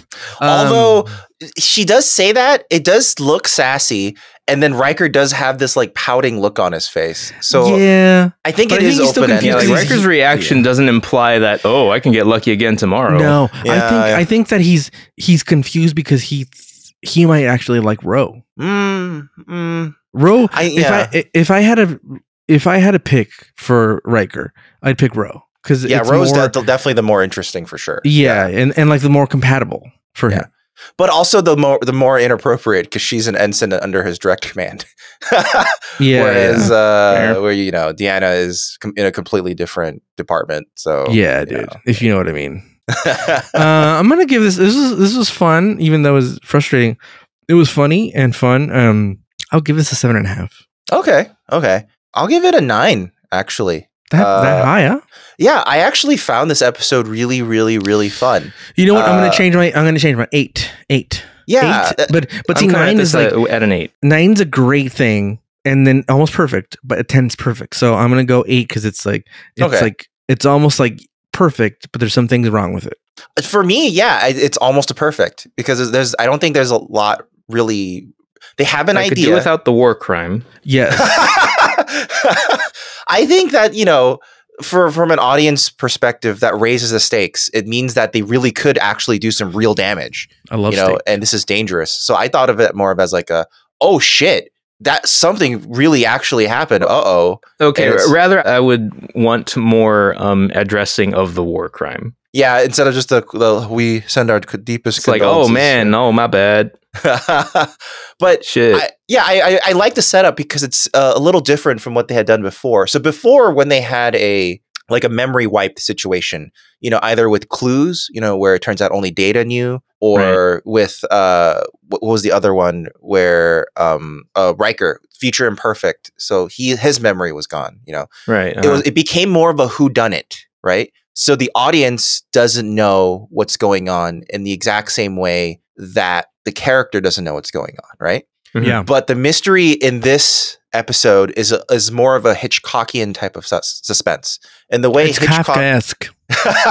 And the way Hitchcock describes suspense is a good example. From one of my favorite movie openings of all time, Touch of Evil, where you see the guy put the bomb right in the car, and then there's this long shot of the audience knows the bomb's on this car. We know it's going to go off at any moment, but the characters, everyone else in the scene does not. And the characters just keep going on with their scene. And the tension is from the fact that the audience knows and is telling, oh my God, guys, there's a bomb there, but no one else really knows, right? Yeah. And that's the tension. And that to me was kind of the tension of this episode, is that you immediately know that this guy's out of place. Something's up with this guy. And the whole episode, you're kind of just going, it's this guy. When are they going to figure it out? And you're kind of like hoping they figure it out. The main downside is that they keep going, aha, sly face, I'm the bad guy, like a bunch of times, which really isn't necessary. So I think there could be a bit more finesse, I think, with that part of the episode. But other than that, I thought it was pretty dang close to perfect. One really funny thing I found, because I was intrigued by the episode, so I started researching it more. So the guy at the end, he's identified as a member of the Satarans, right?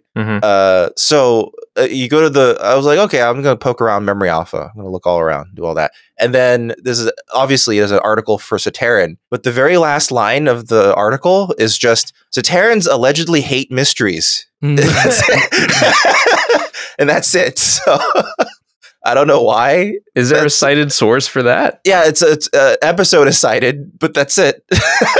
Interesting. So, I wonder if that's like just a throwaway line from like Lower Decks or something. No, it's from TNG apparently. It's from an upcoming episode.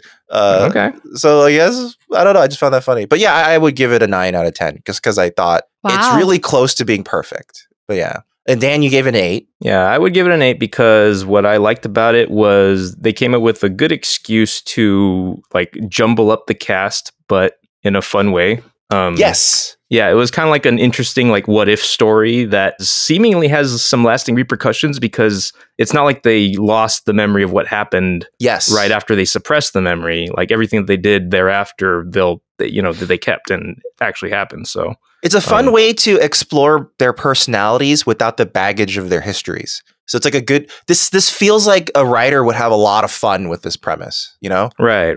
Where they're just like, oh, what would happen if they don't know anything?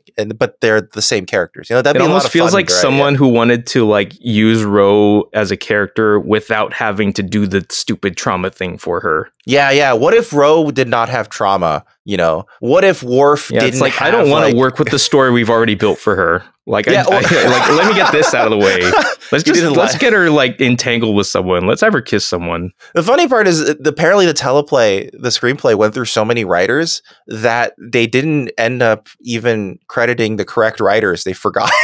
Oh no! Yeah, so like someone named Barry Skolnick, I think that's how you pronounce his name, was the credited writer. But someone, I think it's Brandon Braga, he reveals that it was entirely written by Joe Menosky, pretty much. He did the final rewrite and he rewrote the whole thing. So I don't know. I don't know why the writing credit got lost, but what about you, Sarah? What would you go with? I think I would give it a 9 as well. Oh, all right. I obviously really liked this episode. As it's mentioned, it was a really fun way to explore the characters. And man, honestly, I really love the personal side of Star Trek. It's really fun with the morals and the really fun science fiction part. But honestly, at the end of the day, I'm a sucker for just good old who wants to fuck shipping dramas. Yeah. Good old people drama where it's like, I do like character-driven stories. And I fucked her. And what do I do now? And also 90 Day Space Fiance. Yeah, I know. 90 Day Space Fiance. Yeah, exactly. I just love that kind of stuff. And then, it was really cool to see, again, I really loved Worf in this. I love seeing him step up and what it would look like if he was in charge and having his moment to shine and say I'm the captain here and I got this shiny sash and this feels good. It feels good, you know? But then also simultaneously being like, I'm so sorry I acted like that. That's like totally crazy. Like, we gotta get all our guns up. We cannot turn the computers off for 1 minute. Our guns have to be ready to shoot at all times. So that was really fun. And I do love this alien imposter lizard person that has this very sophisticated technology that I hope they look into, I guess. Or there's some kind of investigation on how it happened off screen, apparently, and that was. Do the Lysians have like effective countermeasures for this weapon that they have? Because it seems like they could win with that alone. I don't know. And also, like, why was it determined why this alien lizard guy wanted to attack this specific group of people? Oh, they're just they were just at war. But like war. For about what? Like just random. Everything. Why do we go to war? Yeah. We don't know why we go to war either. That's true. I guess it doesn't matter. But because we love oil. Yeah, oil. Space oil. the biggest thing, like Dan mentioned too, is that it doesn't seem like their memories are erased as to what happened during Oh, no, definitely weird... not. They're definitely not erased. Yeah. So that is going to be very interesting to see how that plays out. Like you would hope that this is a setup for further things with Ro and Deanna. I think so. Whatever, or at least add a little bit of personnel conflict, or something. Because I think that's my biggest thing with Star Trek is like, there's not a lot of interpersonal crew conflict. There's a lot of external conflict. But I would personally like to see more crew member conflict resolution storylines. So that's something we talked about. It just seems too perfect. That's something we talked about early on in the podcast. In that a Gene Roddenberry mandate when he started TNG is that the future no longer has interpersonal conflicts. Nobody in the show should be fighting each other. True. That's not possible. How's that was possible? His like weird ideal vision for vision for the future. People, it's gonna happen. Yeah, so that's why, like, especially in the first 2 seasons, there's almost no like anyone arguing. The most arguing you get is in Measure of a Man, which is like a courtroom drama written by someone who was not on the writing staff. So that's why you ended up with such a personal drama issue. And even then, they had to be put it in the framework of a legal drama in order to get away with interpersonal conflict. I want to believe that in the future, we evolve from the very horrible, disruptive, all-time consuming politics we have in the workplace nowadays, which is like 99% of my job is literally dealing with egos and personalities all day. So, and workplace conflict. Right. So I would love to believe that we've come a long ways, but I don't think it's possible to be at this level in Star Trek and TNG that we've seen so far, where it's just like almost as long as humans are humans, it'll never go. Yeah. It's just not possible. And as long as Riker's fucking, that's always going to be an issue. There's always going to be someone. So yeah, I give it a 9 though. Pretty good episode. Right. I really liked it. It was fun. It was really fun. We finally watched an episode where we all seem to agree. We kind of like it finally. Yeah, that's gotta be a first. For Usually a while, Dan's we were having on the an issue where everyone was agreeing all the time. Yeah, like we had a rash of that. What I mean is that like the last few episodes, we've all been like, this one's not that good. Yeah, Dan's been like 9.9, and we're like 2. No, I'm kidding. You don't give anything that. Well, even before Masterpiece Society, it was Violations, and we were all like, Although we did like that, actually, Sarah and I. We liked that. I liked it. But I think I don't even know what you guys are talking about. Honestly, I don't even like remember our like ratings relative to each other, like for sure. So I'm not going to engage in this topic. Well, all right. I'm unengaged. You're Disengaged. unengaged. Disengaged. Disengaged is not enough. Unengaged. Unengaged. Well, hopefully you listeners were not unengaged as you listened to us talk about what was Conundrum. That was the episode. It was Conundrum. What was it? Conundrum. Actually, I think I said this last time. I really love the word conundrum. I use it a lot in my daily life. If I have a problem at work, I'm like, oh, that's a conundrum. It's quite the conundrum. Quite the conundrum. But yeah, if you guys have been liking generic title for this episode, though. They technically had a conundrum, but they have a conundrum but you can every have a conundrum episode. in any goddamn episode. They have a conundrum every episode. Even in Data's day, there were conundrums. Yes. So yeah. They could have just named the episode Problem. Big problem. Big problem. Big problem. Big problem. Major issue. Or just situation. We have a situation. They could have named it Situationship or like entanglements. Oh. No, that's too specific to the side plot. That's too specific. I know, but I like it. I liked it. I would have liked the reference. Although the reference had not yet happened yet, but it would have been cool. Entanglements. Well, if you guys have been enjoying listening, you can always, if you want, leave us a comment. Entangle yourselves in our rating, whatever, wherever you are. YouTube, Spotify. Doesn't matter. Plex. I learned you could put podcasts on Plex. It's fascinating. What? Yeah. That's weird. It's weird. Are we on Plex? Every podcast is on Plex. So. Oh, really? Oh, okay. It's like automatic.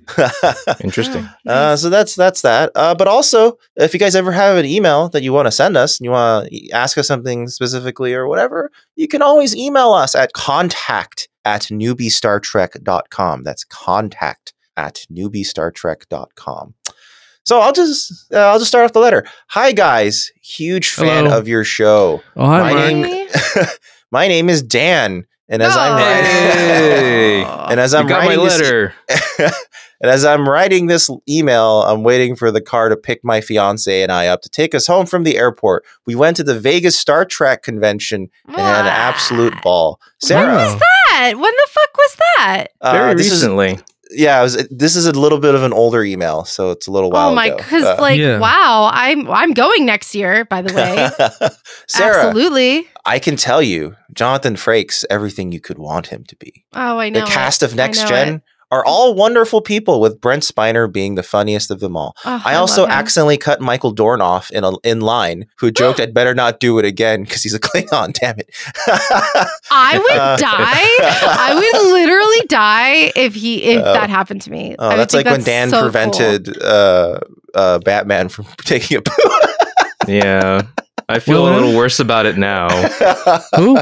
Rest in peace, Kevin. Yeah, Aww. Kevin Bacon? Kevin Conroy. God damn it! He'll remember that. He'll think about that forever in the afterlife. Yeah, it's like that motherfucker. He'll be angry at Dan forever. Yeah, I love vengeance. Because of Kevin. The voice of Batman. I get it. Yeah. Yes. God damn it! I was trying to figure out. I was like, Kevin Costner. I don't know why I thought of Kevin Costner. Because of Waterworld. Yes, dude. It's always because of Waterworld. You're always thinking of Waterworld.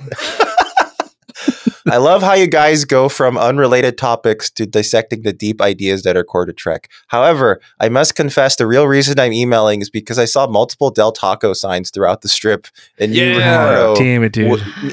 Ricardo would absolutely love it. Yeah, keep trekking. Here's the thing. Keep trekking, guys, until next time. Wait. What's his guy's name? He loves it. It's Dan. It's Dan. It's Dan. Dan, let me talk to you, Dan. Dan, next time you go to I knew this was fucking. It really is Dan, dude. Dan. Is this Dan? Is this our Dan? No, it's not. It's not. We don't know that. We don't know that. There are dozens of us. Dozens. Dan's just trolling us.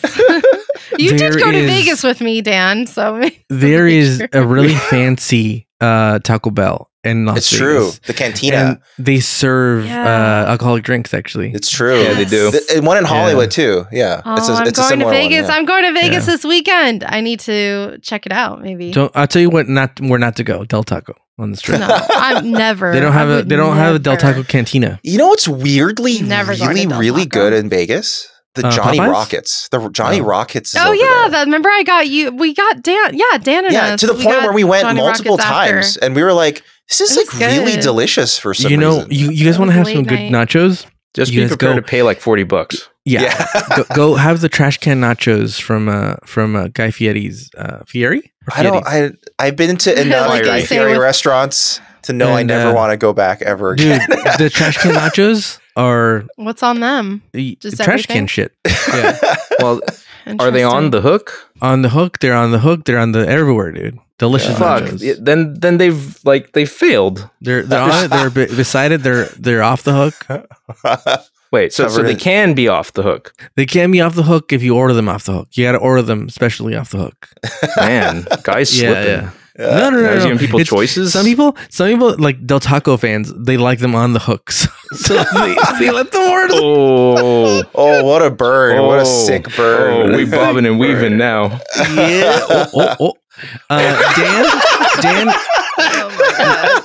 We appreciate your email, but I still hate Del Taco. Yeah.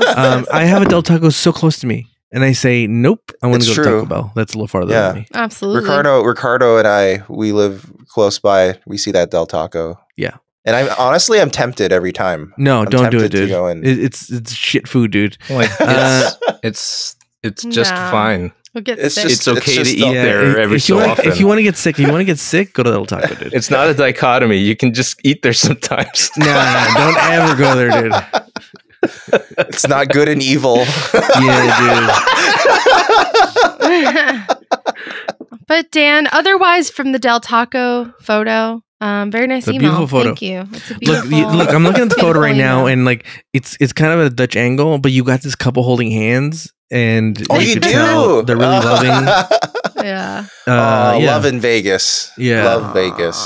Yeah. But The only place where true love can thank you bloom. for listening to us, Yeah. Dan. We really appreciate it. Yeah. Thank you. Well, And you know what? Next year, I'm going to that Star Trek convention. I can't even. You're gonna get believe yourself that. one of them Star Trek whores, because it's legal over there. You know. yeah. Yeah. Oh, for sure. I'd If I can find a Jonathan Frakes look-alike, yeah, please. Oh, actually, a real question here for all the listeners. If you made it this far, if I want to know, maybe we should put a poll on Instagram or something. But how many people are local to like California? And That's a good call. Do you guys go to Mhm. WonderCon at all? And if we, this is too many questions, but we'll figure this out. But like, if we had a panel at WonderCon next year, 2024, well, how many people? Not would be promising interested? anything, obviously. Yeah, not promising anything. Or Just if even we some did- sort of con. Yeah, In if the we area. did, Some local con. would Yeah. you Oh, be I'd love interested to go to a in Star showing Trek up con. for like? What if we did like a live recording of the show or something? Oh, Yeah. that'd be so fun. We'll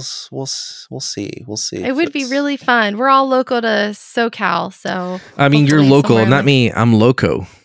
Oh. Sick Oh, burn, bro. boyo. Mm-hmm. You do That would say be so fun. I would love to meet Yeah. fans, listeners, whoever, and I don't know. I would love. I don't want to meet anybody. Star I just Trek want to do the thing. people. I want to meet. I want to talk Ricardo to will Star just Trek do the people. panel and then walk away. And Yeah, drive I don't want. home. I don't want to meet anybody. I want to meet Jonathan Frakes, please, Jonathan Frakes. No, if I you're don't wanna meet listening, Jonathan Frakes, If you're dude. He'll try to listening, seduce me. please. Actually, anyone. Sir Patrick Stewart, please. Would love to. You I'd think love he to meet listens, dude? LeVar Burton. I would love to just like I pick want his to meet ear Ensign about Rowe. like If anybody knows Yeah. Ensign Rowe, Michelle Forbes. Oh well. yeah. Okay. She owns the Forbes magazine, so Yeah, she's exactly. going Nice. places. Mhm. I would also love. I want to throw it out there that Sir Patrick Stewart's book is coming out this month. Oh yeah, we pre-ordered it. Yeah. And his book tour. He's on a book tour, and it's like fucking sold out everywhere. Yeah, we couldn't get tickets to any of it. Yeah. I really wanted to go to the LA date. It's sold out in an instant. I'm so upset. If anyone here has the hookup listening, please. I would love to go to a book signing Nah. for Patrick. We're too Stewart. insignificant to get any sort of hookup. I do like the name of his anyone book. has Yeah. a spare ticket in the LA area, I do like the title, "Making It So." That's a pretty good Making title. it so. And yeah, that's honestly, a title that only he can use. Yeah. I think our YouTube shop is going to have it linked as a product to pre-order or whatever. So it's I think not a you shop. could try It's that basically over. just It's not a shop, links in a dude. video. Not Don't shop. call it a Just a shop. Don't product call it a tagger. shop, dude. It's a. Don't call it a shop. We're gonna get Okay. arrested, dude. I It's a Linkovich call Shemansky. out a product link. I don't It's know. just a tag. It's a tag. Yeah. A tag. There we go. A Yeah. product Yeah. tag.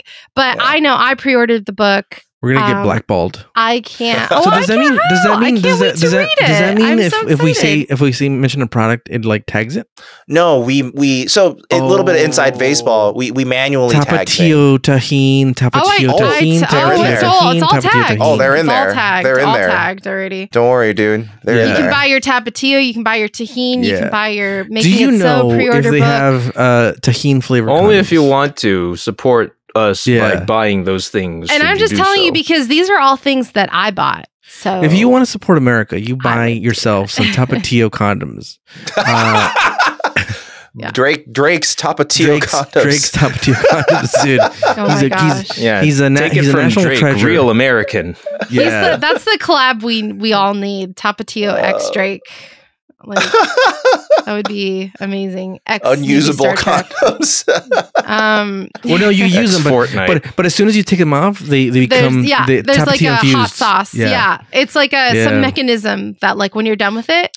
Oh, You it's can, like the like- packaging for Yeah. like rice Yeah, balls yeah. in Japan, Yes, where as you whatever unwrap that them, means. Yeah. the nori wraps perfectly on the rice. It's the Yes. same thing. So this Yeah. one, But- Tapatio, just Exactly. goes throughout and like kills the sperm. It's like a or dye whatever. pack on a bank fucking. Dan has Yeah. the most money. bewildered expression on his face. Right? Dan, you know what I'm talking about. Dan, When you Dan rob- does not. when you Dan rob a does bank? not know when. Dan, when you rob a bank, I was you put a actually dye trying to pack. wrap my head around the onigiri thing. I didn't know It's a that thing. was a thing. Yeah, it's a thing. Yeah. They have it in Korea too, where it's like to make sure the nori doesn't get dry. It's like separately packaged somehow, but by opening the package, it wraps it around the rice. It's crazy. Are you talking about Sick. like it's a lubricant for the yes, nori? it lubes the nori. Oh. Sure. Yeah.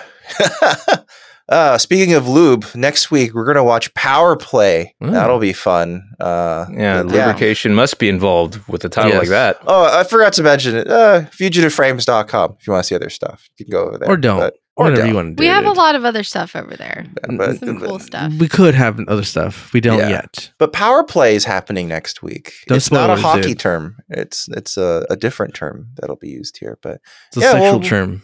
Yeah, sounds like a sex thing. Yeah. I mean, the photo is of Data choking Picard, so. Oh, wow. I guess if you're into that. Sounds like a Nintendo magazine thing. All right. Don't knock it till you try it. Yeah. I mean, that's some people were into it too much, like David Carradine. Yeah. R.I.P. R.I.P. Dude. Do you know what? Here's what really chaps my butt about David Carradine, dude. Okay. If you guys really want to know my opinion, dude, I kind of do now. That like the bellboy that found him didn't have the. I get you walk in, you see the body, but like, he could have taken his body off the thing, dude. You know what I mean? Yeah, he made and been like, oh, it's probably foul play. Like, make them go on a wild goose hunt instead of just being like, oh, he fucking was jacking off and he was choked himself to death. Like you could have given him some dignity, put him on the bed, put a fucking a gi on him. You know what I mean? I don't know, dude.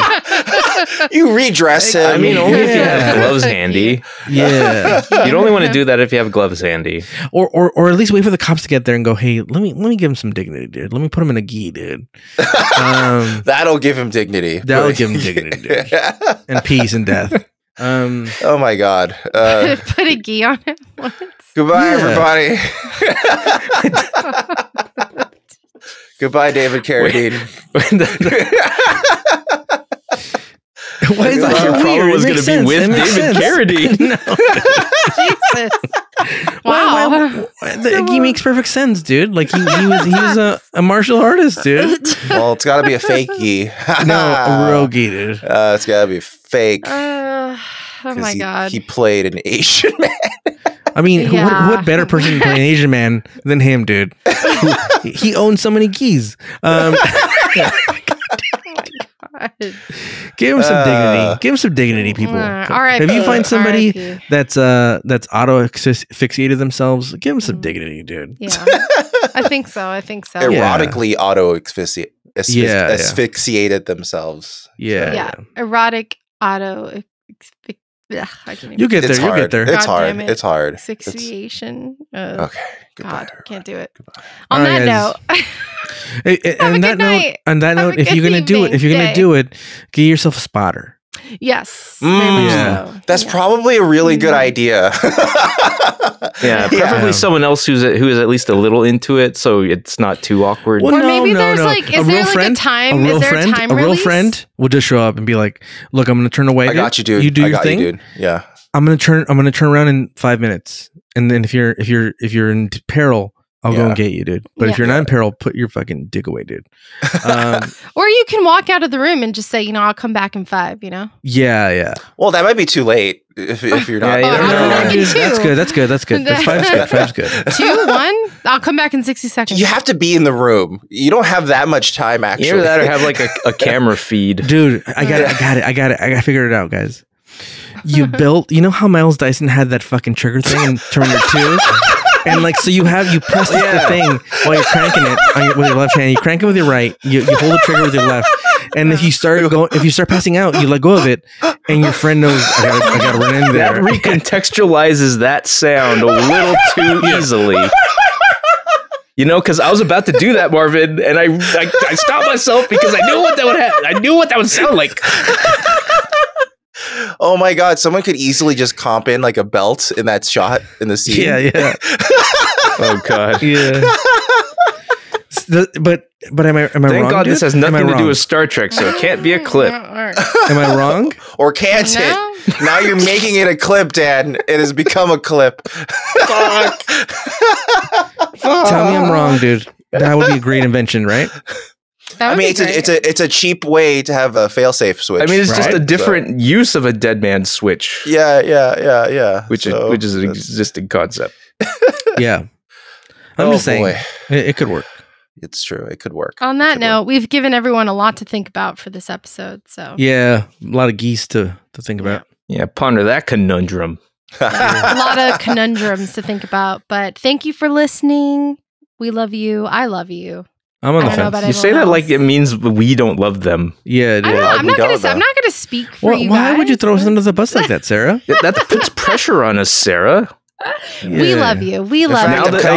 Wait, they didn't say it too. Maybe only Sarah loves us. God damn it, Marvin. Oh my God. You're selective cutting. All right. I love you guys. Thank you for listening. That's all. Either way, it's fine. No one cares. We're all gonna die. Act accordingly.